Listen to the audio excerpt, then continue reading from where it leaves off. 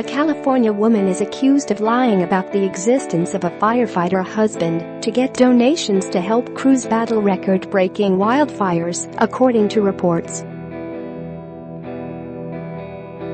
Ashley Bemis, of San Clemente, allegedly scammed Good Samaritans out of $11,000 worth of cash and gift donations in an elaborate scheme on social media, the Los Angeles Times reported. The 28-year-old woman reportedly posted August 10 to a Facebook page claiming that she was married to firefighter named Shane Goodman, who she said works for the California Department of Forestry and Fire Protection. Shane works for CAL FIRE and is out on the holy fire right now, Bemis wrote in a since-deleted post, according to the Orange County Register. I also have 2 other family members and many friends out on this fire and other fires burning here in California.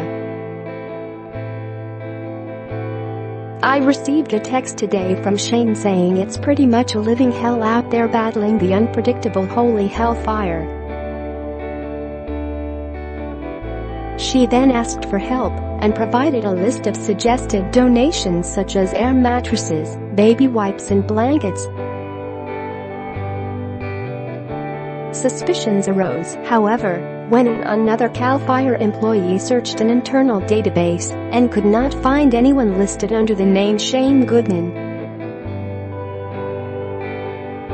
No charges have been filed against Bemis, but the Orange County Sheriff's Department said it opened an investigation August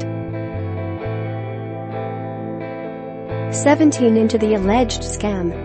Our investigators have worked diligently to put this case together, and it's because they saw this was a well-planned, well-organized